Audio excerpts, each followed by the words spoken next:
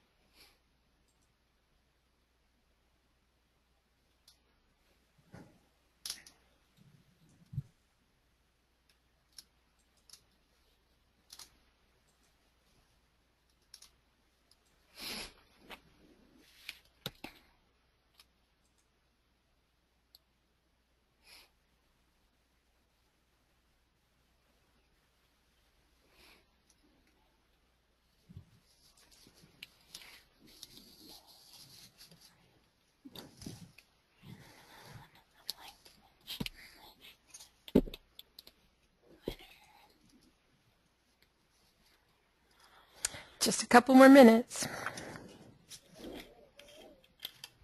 And Becky, you'll be opening the session, right? I'm sure I can introduce you. Okay.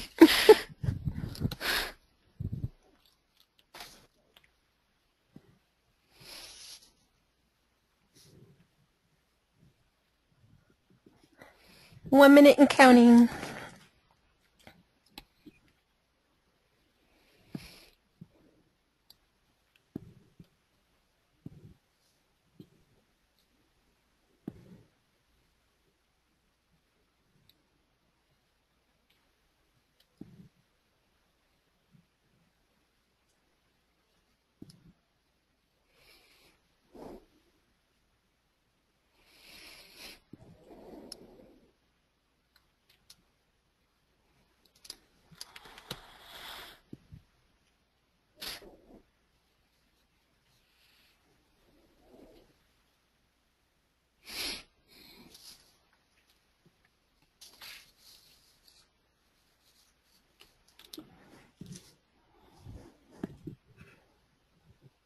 Well, it looks like 2 o'clock, so unless my watch is fast.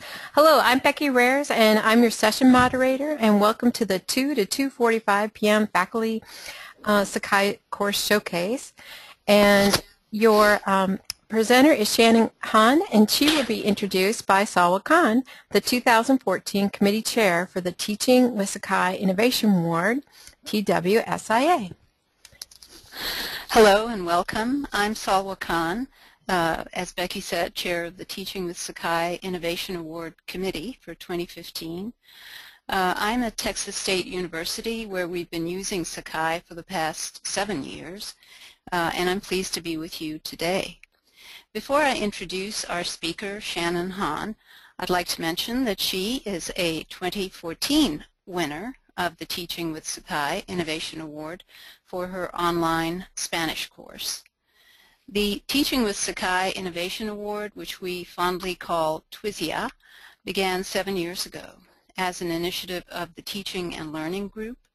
We get entries from all over the world where people are using the Sakai CLE or Apereo OAE. The committee is made up of individuals in the Sakai community. We're all volunteers, and we're responsible for preparing the website to receive entries, work out the entry forms and the process, and then later to review the entries and make selections for the winners. Our committee usually has an international flavor. This year we have members from South Africa, Argentina, the UK, and the US. The intent of the award is to recognize excellence in teaching and learning, and we currently have 5 categories for entries, which are traditional higher ed, and that includes web-enhanced courses, higher ed fully online or hybrid courses, primary and secondary education, that's K through 12, projects and other uses, and portfolios. If you'd like more information about the award, you can find that at the Sakai project site, the apereo.org/award. org site. And we also maintain a Confluence page where you will find details of what we do, including links to all of our meeting notes. There's also a list of the committee, and actually I invite you to join the committee if you have any interest in this. And also I'm hoping that once our announcement comes out about the opening of the competition for 2015, that you will promote it heavily at your schools. All right. Shannon Hahn is, as I said earlier, a 2014 TWSIA winner. She's chair of foreign languages and a Spanish instructor at Durham Technical Community College in Durham, North Carolina, where she's been on the faculty since 2005.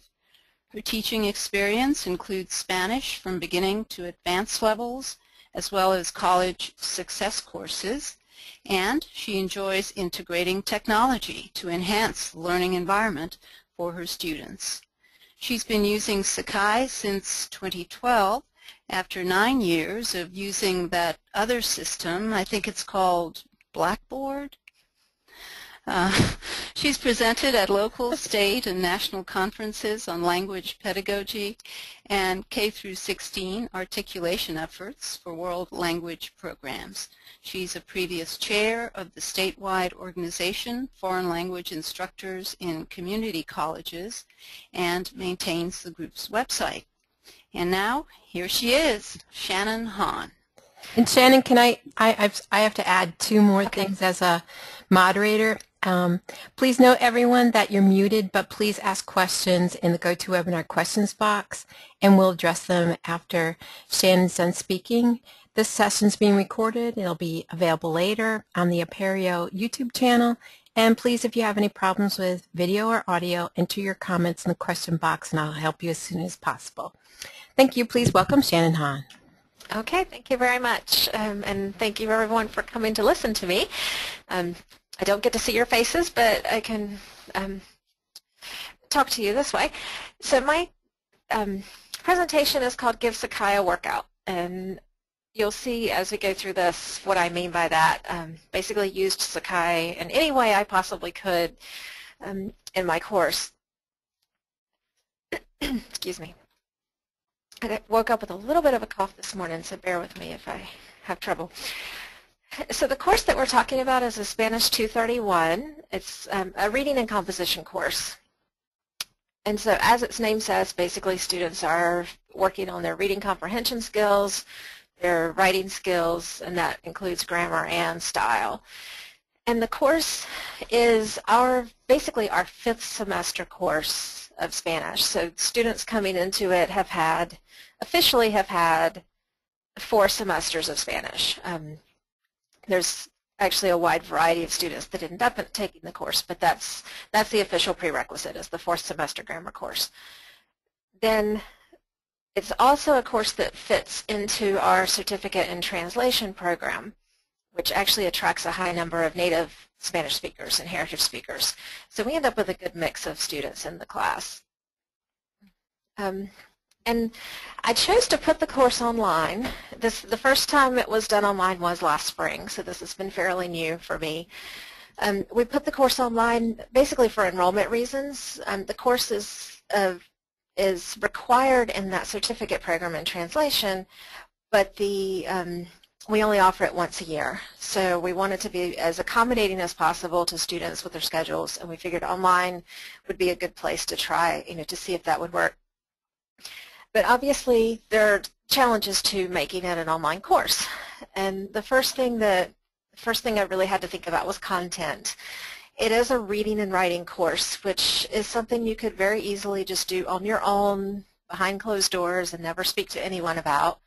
But that's not what I wanted it to be. I wanted to have discussion. I wanted the students engaged with each other and not just in their own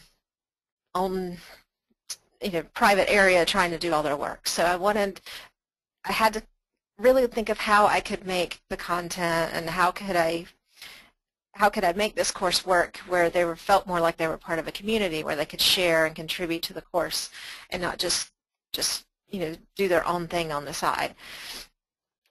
The second part I've kind of already alluded to is the language skills of my students. I have students who have only had 4 semesters of Spanish. That's 2 years. Sitting beside, virtually beside someone who's been speaking Spanish all their lives.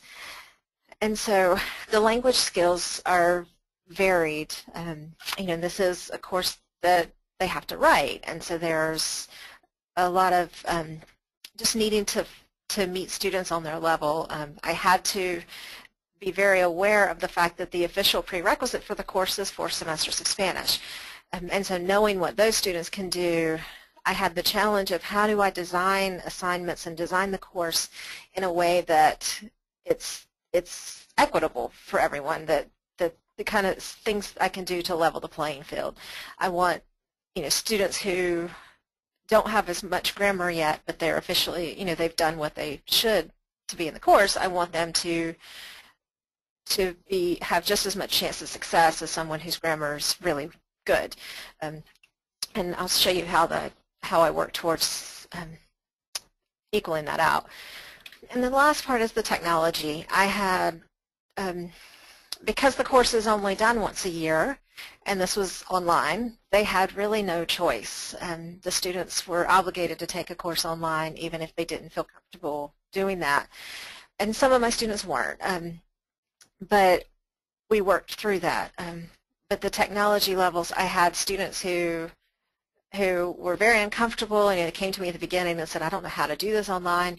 And then I had students literally who worked at IBM, and that's their job. They work on computers. So I had a mix of experience levels there. So given all of this, I really wanted to find ways to build a community so students would feel like they could contribute and that their voice was valued, and then at the same time do things that would target what skills those students really needed to learn. So if I have a native speaker whose grammar is great, I had students who had master's degrees in their country, so they may have very good Spanish, but they needed to work more on their reading comprehension skills, or how to organize an essay well, things like that. So I looked for ways to build assignments that they would target what they needed. Let's see. Trying to get this to move.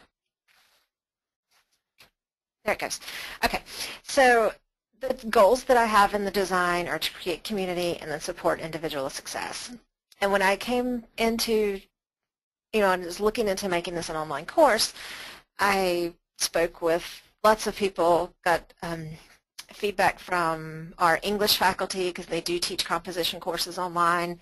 I went to conferences and did lots of research on trying to build a strong course. And the 3 things that really stuck out to me, and the first was to plan it as an online course. I don't think it's sufficient to just take your in-person class and just translate it online. It doesn't necessarily work. I think it's best to say, I'm going to do this online, look at what do I really want my students to do, and then figure out how that best works online. The activities I would do in the classroom are not necessarily ones I would do online. So I looked at it as a complete redesign. I wanted to create an online course. The second was to be prepared for the learning curve, and I mean this really for students and for the instructor. Especially with varying technology skills, my students, some students had a steep learning curve of how, they didn't, signing into a website was hard for them. So I created tutorials, I tried to slow the pace of the beginning of the course. So the first couple weeks we did things kind of at halftime. So the first assignment was very low stakes, and I had half of them submit the first week and half submit the second week. So I kind of spread out the pain of all the tech problem emails. Excuse me. And then the last one was to have a personal presence. And this is extremely important to me, especially if I want to create a community in my course. I need to be there just as much as my students do. So I did, I was very often commented on their posts. We use blog posts and various things. So I've commented, they saw my name there. I included videos of myself telling them the instructions or talking about the course. And we had actually at the beginning, we did meet in person, those who could, so that we have that personal connection. And so taking all this is kind of all my thought processing going into how I wanted this course to work. I created basically my lesson structure, and I decided first, how did I want my students to do what do I want them to do in this course? And then I looked for the Sakai tool that would allow me to do that. And so what you're seeing on the left is what I wanted them to do. So I used Lessons tool to make a weekly lesson as the base, and I'm going to show you those in just a minute. So they had a weekly lesson that was more or less a bullet point kind of lesson telling them, you need to go here and do this, and then, explaining this, and it walked them through what they needed to do that week. I wanted them to be writing constantly, in informal writing. I wanted journaling. I wanted lots of producing language, whether it was, it wasn't about being grammatically perfect or anything like that. It was just I wanted them practicing. And so for that we used the blog. Obviously they would do some formal writing. This is a composition class. And so those they did through assignments. And then on the reading side, the reading actually had kind of two components to it. Reading comprehension, first of all, I wanted to know that they as individuals actually understood it. So they did have something through tests and quizzes, some reading comprehension kind of questions for each text that we read. And then they also did group work in their reading comprehension, and that was done on Wikispaces. That's the only thing that I could not do in Sakai at the time, so I did have to go outside of Sakai for that to do group wikis. And then where I really built in tried to level that playing field of what each student was working on was in the personal goal portfolio. And what that did was students had to choose a personal goal for the semester related to the course. So the student who has really only come through those 4 semesters of Spanish, most of their goals were grammar goals. So they would say, I need to work on my use of the past tenses.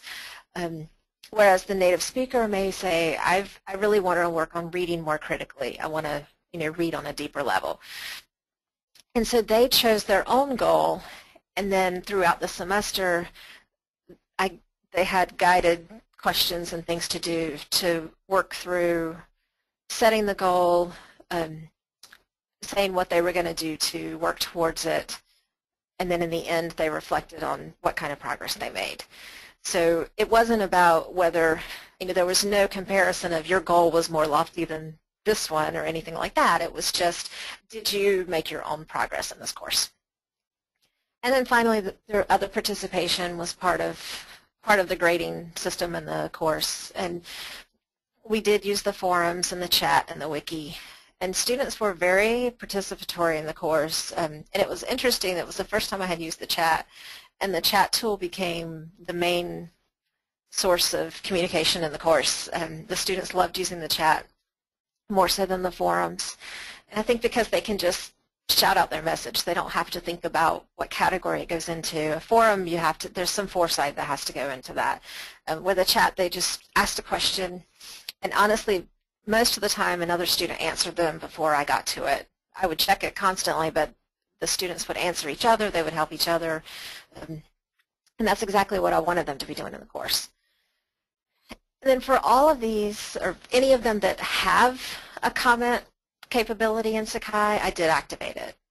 So the students, for example, on the blogs, they commented on each other's blogs. They commented on each other's portfolios if they wanted to. So there was a lot of discussion and helping each other and saying, oh yeah, I think that too, or I have that same kind of problem, and this is what I do. So there was a lot of camaraderie built during the semester through just even having those comment capabilities activated. So we are going to go out and look at the course. I first wanted to mention kind of what one thing that I think is important before students ever even get to those assignments are those first days of the course. What tone do you set, and how do you present the course to the students? And this is really where I think the community gets built, is that very, very beginning. At our college, we have orientation sessions for our online courses.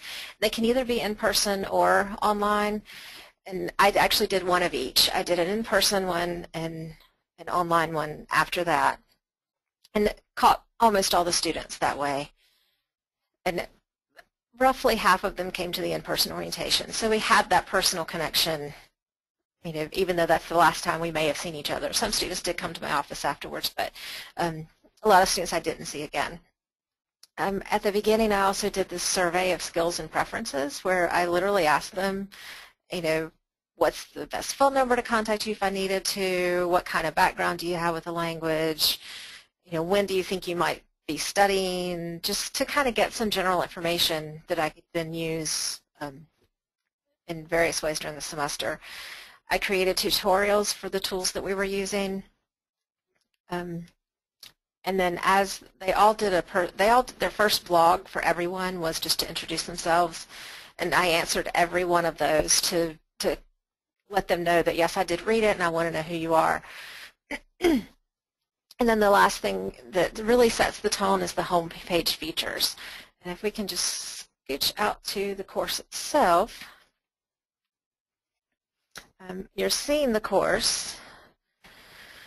And this is the picture that I chose. I really wanted to have a visual representation of our online space.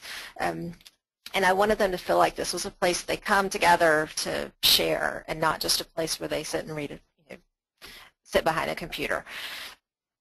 On the home page, I also, if I can scroll down, and sorry that the site is all in Spanish, but you can, we'll try to direct you to the areas. But all of this that you're seeing are basically my explanation of what's on those different menu items. So if they're lost, if they're trying to figure out, okay, where does she keep such and such, or what is it I'm supposed to do first, then I try to give them a map on that home page, and that stays there all semester. During the semester, each of the weeks has a weekly lesson. Oh, sorry. There's a weekly lesson each week, and I've literally just listed them: week 1, week 2, week 3. And this is just one example of them. These are built in the lessons tool. I understand that some people are just getting that, but we do have that, so it's built in the lesson builder. This particular week, I had a video of myself introducing the week. I found that they understood my instructions better if I just stuck a video up and told them instead of expecting them to read. And then you'll see that it just kind of numbers through, these are the things that you need to do this week. And then they did have a blog to do at the end of that week. So each week, that's really where they were supposed to start, is go to the weekly lesson and it'll tell you what you need to do. The blogs, they did a number of blogs, I think about 7 or 8 during the semester. And they varied. They were really just prompts to try to get them writing. I wanted them to write during the semester. And so a lot of the blogs were personal. They were, in this particular one you're seeing, she's reflecting on the reading strategies that we were discussing. And you'll see that the students do comment to each other. She basically says that she liked the idea of reading with a pencil in your hand and being ready to make notes, and how to make notes while you're reading. And so a lot of the other students commented back to her about how they felt that was useful too, and this is how they've done it in the past and things. There's a lot of sharing throughout the semester. This is not uncommon that they would share with each other. The other part, I want to show you the portfolio a little better. The portfolio is really, like I said, where they got to say, this is my purpose for this course and this is how I'm going to get better in some way. So we did use the blog at the beginning of the semester to determine each person's goal. So they proposed a goal for themselves, and then the student and I would have an interaction. You know, we went back and forth on comments to try to really pinpoint. You know, some students came out with a great goal to start with, and some of them just said, I want to read better. And so we had to really tease that out and decide, you know, come to something that's doable in a 3-month time span. But the portfolio assignment, basically for the beginning, they just had to list what's their goal, what steps they were going to do to work towards it, and then give an example or an anecdote that basically illustrates why did they choose this goal. And then at the end of the semester, they had to tell me what resources they used to do that goal or just to work on it. Give me another example that shows some kind of progress, whether it's, you know, a concrete example or an anecdote, either way. And then they had to reflect on that progress during the semester. Did they make the progress they wanted? If they did, and what more could they do, and things like that. So really just wanted them to think about their learning experience and not just focus on, okay, I got X, Y, and Z right. I wanted them to think about, how did I learn this and how could I do this better in the future? And I do have permission from the student to show you her work. That this is one student. I love using her portfolio. She did a great job with it. But she's also a student who came to me at the beginning of the semester and said, I'm really nervous about taking an online course. She wasn't comfortable with the technology. But this is at the end of the course. She not only she didn't just put her text on here. She used features of the student pages that are a little more advanced, and I was just really impressed. On this first page, she's just kind of copied what the assignment was, and you'll see that we had some exchange throughout the semester. So anyone who actually started the assignment when I asked them to early on, I gave them feedback, so there's no reason they shouldn't have gotten a good grade on this at the end, because I told them exactly where they should work on and which parts were already good. So, but she chose to do hers in 2 parts. So she took part A and gave her answers. And then I think last time I tried to hit back, this didn't work. Yeah, it didn't. Her part A and part B kind of mess things up, but I'm not going to try to go through because then I'll end up showing you everyone's grades, and I don't want to do that. But basically put, she really improved her technology skills, and that was a common feedback that I got at the end of the semester, that they not only they felt like they really got a deeper understanding of reading strategies, writing strategies in Spanish, but they also felt like they improved their technology skills. The students, in general, overwhelmingly positive feedback. They appreciated the level of feedback they received during the semester, the depth of the course.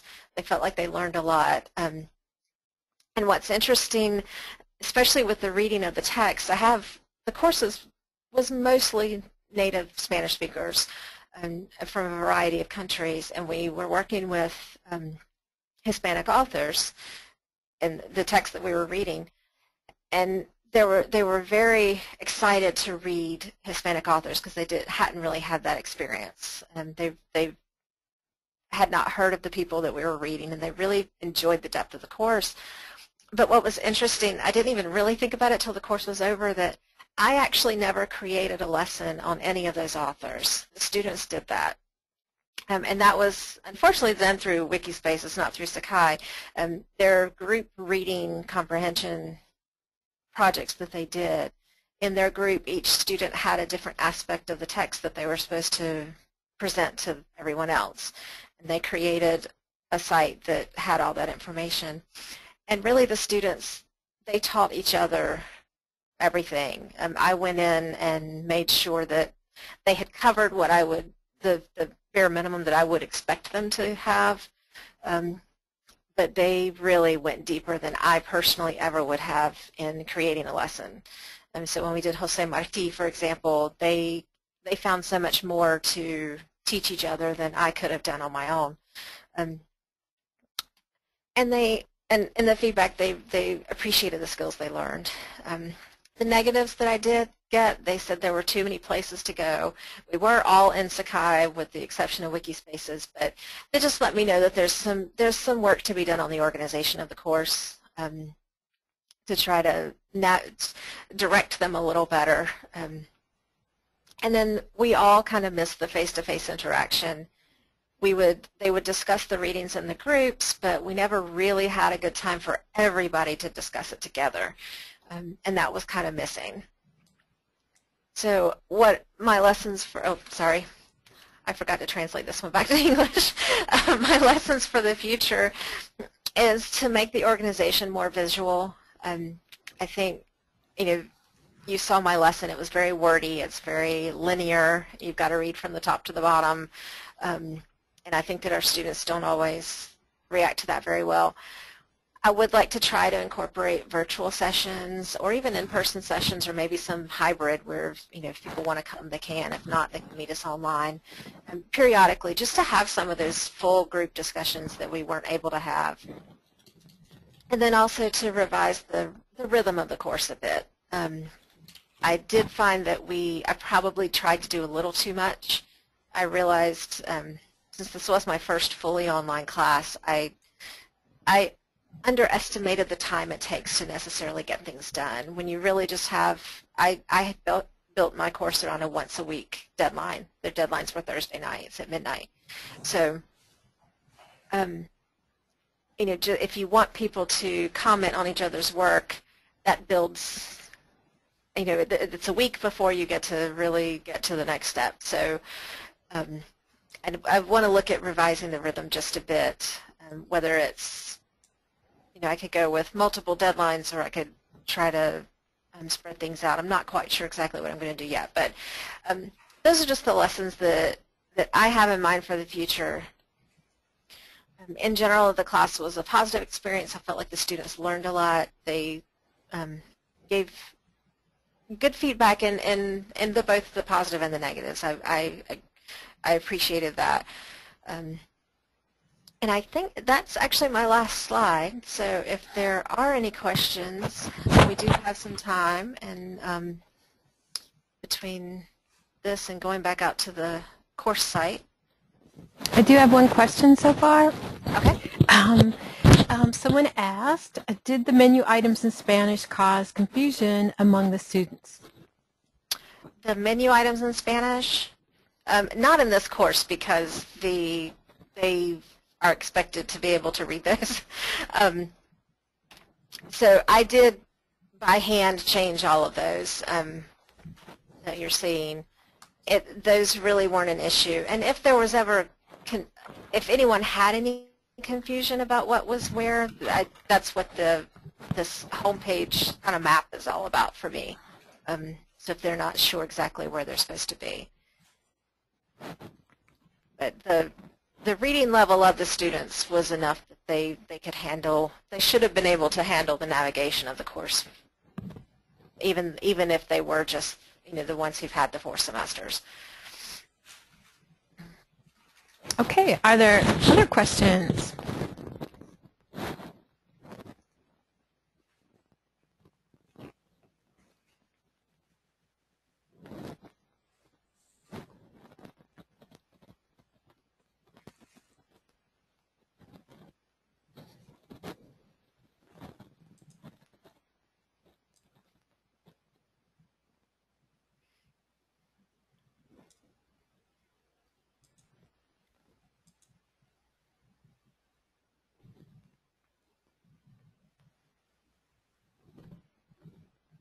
If there aren't other questions, or while anyone's thinking of their question, I would like to just mention the award process. I know Salwa mentioned, I don't believe they put out the actual call for anything yet, but watch for that early in the spring.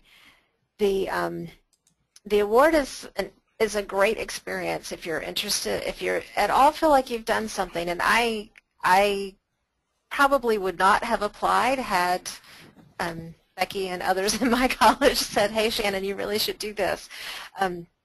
So if you are someone who's more an administrator level, reach out to folks that you think that have an interesting site to kind of push them to do it.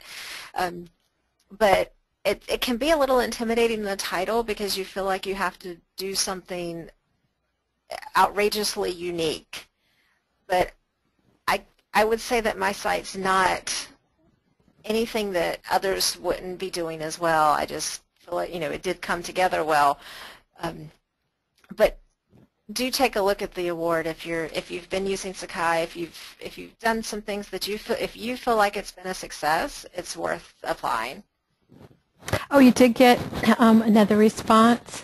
Mm-hmm. Someone said it's a really nicely designed site, and I love how much effort you put into making it so carefully focused on a good experience for your students. Well, thank you. That was my intention. I hope they felt that way all the time, but I'm sure there are moments.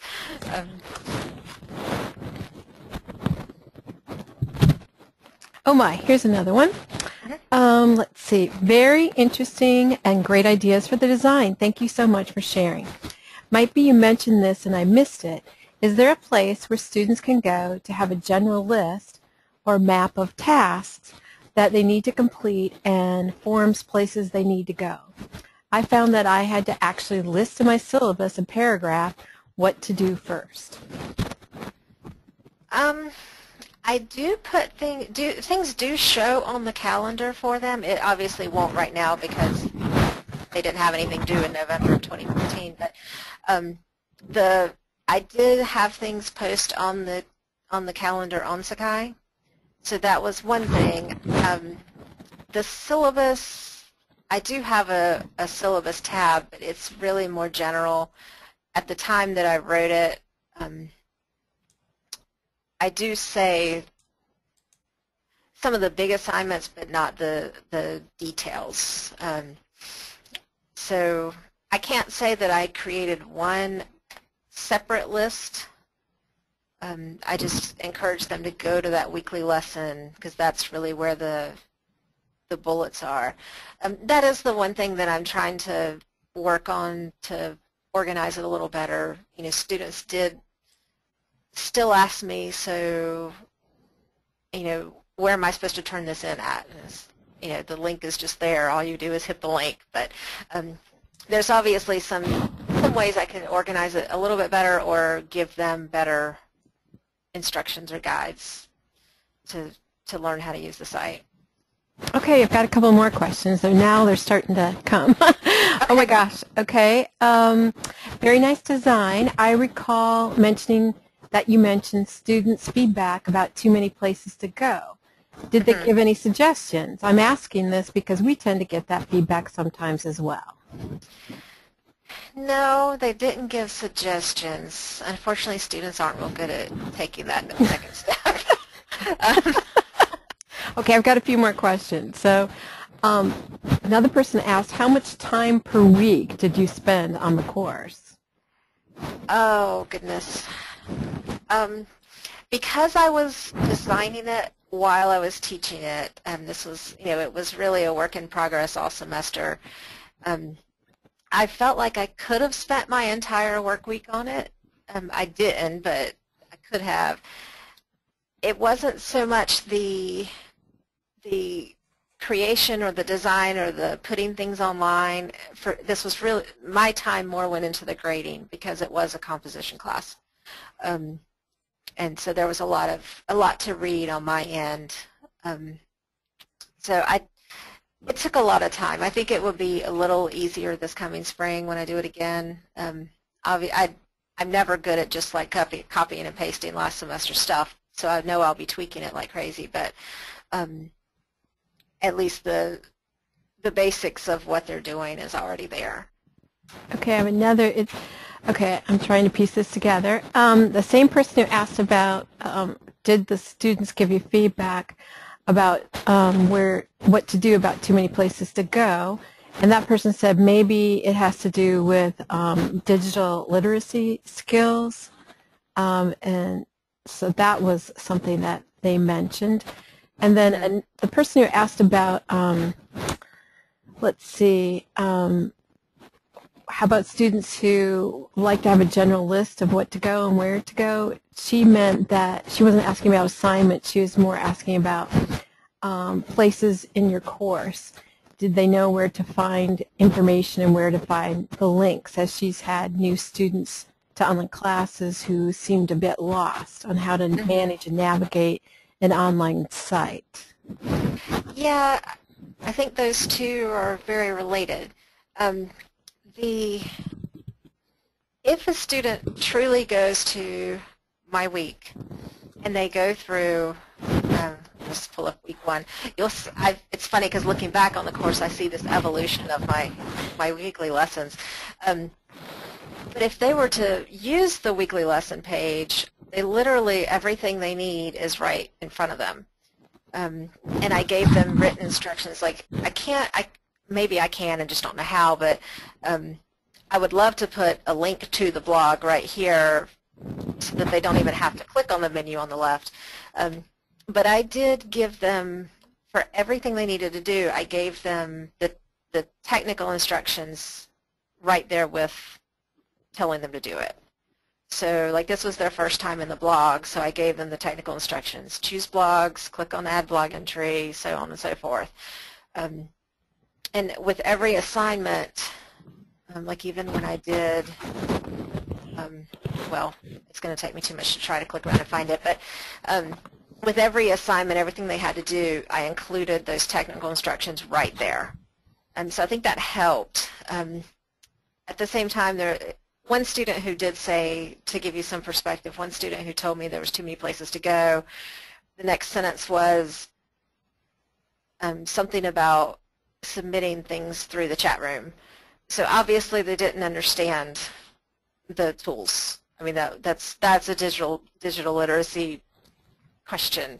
I'm hoping in the future, when I said I want to make this more visual, I'd really like to make, I'd think about doing icons or something to connect them more visually to, this is what you need to do for blog and this is what you need to do for reading comprehension or something, so that they have not just a bunch of words on the screen telling them what to do, because they don't read the words, but I'm hoping that they'll see pictures.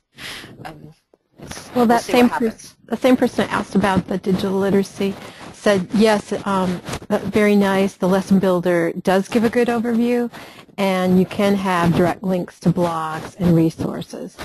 And she didn't mean to, she's saying, sorry, I'm just trying to share how we try to solve that problem. Oh, no, I'm not. Yeah, we all know that. No. Trying to get students on track to where to go. And now I have another person who shared, and they said, the same person who asked you about how much time it took, and they asked how much time you spent in the course, said, it sounds fairly labor-intensive, which is exactly what I've experienced. Administration doesn't seem to recognize that online courses are much more time-consuming. And boy, don't we know that. Yes. Now I do. I knew about it anyway. People had told me, but now I really know. I was lucky that I had enough students that this was 2 courses in one. So it cut down, I was able to count this one website, it's one Sakai site for 2 courses of my teaching load. So that helped me just a little bit, but it still was 40 papers to, 40 students to manage. But at least I didn't have to build, the build was once. And then I could, because I combined my course sections into one Sakai site, so I could just build once and then just deal with lots and lots of papers. Oh, and someone else pointed out, yep, they totally agree that it definitely, online courses are more time-consuming to develop as well as teach. And when you have a good course site, then the textbook goes out of print. Yeah.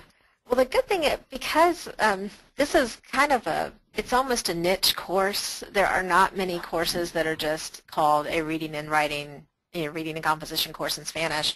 So we did use a book, but I didn't use any of the book. Actually, doesn't even have technology with it. It's just a book, and so it really. I didn't rely on, like, if I were doing this in our lower level language classes, you have, Cengage's or Pearson's or whoever's online, iLearn or My Spanish Lab and all those kinds of things. I didn't rely on anything like that, so it's all built in Sakai. If I were to have a book change, I think I could deal. It wouldn't be as catastrophic as changing in one of my other courses, but it is true. It can be hard to work with the textbooks in that way.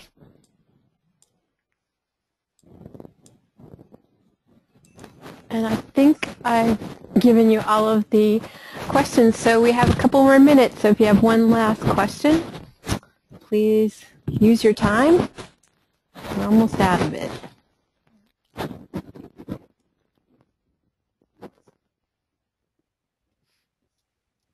And if you do think of anything afterwards or want the presentation, I will have that on the conference, the virtual conference discussion forum, the way they have it set up. I put a previous version of the presentation on there in the forum. I'll put the newer version up there. I'll probably leave the other one there anyway, but just have two versions. But I will monitor that for the next few days. So if you have any questions, feel free to ask there as well. Because you have a Spanish version of it too, right? Yes. Okay. And someone just said thank you for the great presentation and ideas and good luck. Thank you very much. And we still got 1 minute. 1 minute. 1 minute.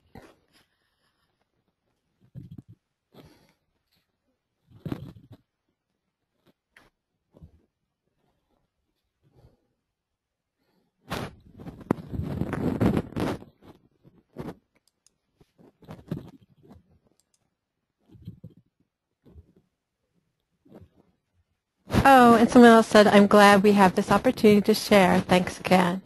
Totally agree. This has been a wonderful conference. Mm-hmm. Yeah, it's been my first experience in a virtual conference. It's been very nice. Well, I do thank you all for coming and listening, and I hope you enjoy the rest of your afternoon or evening or morning, wherever you are at the moment. Thank you very much. That's about it. Thank you very much, Shannon. You're welcome.